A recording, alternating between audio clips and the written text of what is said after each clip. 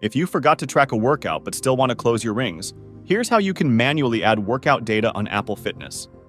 If you're like me and go to the Fitness app looking for a way to manually input workouts, that's not going to work. Not sure why Apple did it this way, but to input workouts manually, you have to do it through the Health app.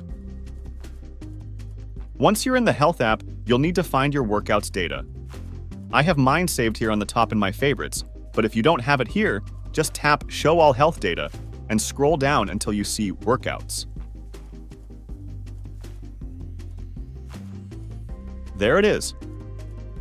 Now you can add data and input your workout details. This part is a little tricky, because if you didn't record your workout, you won't know exactly how many calories you burned or how much distance you covered. If I didn't record a workout, I usually try to look at how long I was working out, and then based on my past workouts, I'll just throw my best estimate for the calories burned. Alright, I'll pretend I played handball and burned maybe something like 500 calories.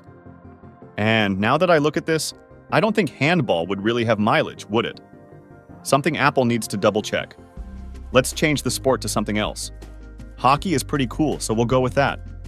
500 calories again, not sure if that's accurate or not, but we'll go with it for the demonstration here, and I'll mark this as a 1-hour workout. All done. Then we'll add this, and the Health app will create a hockey workout that was worth 60 exercise minutes and 500 calories burned. You'll now see the workout in your Health app, and if you go back to the Fitness app and give it a second to refresh, your rings and workout history will update with your manually input workout. So there you have it. This is a handy little trick to keep your workouts updated if you didn't wear your Apple Watch or forgot to record a workout.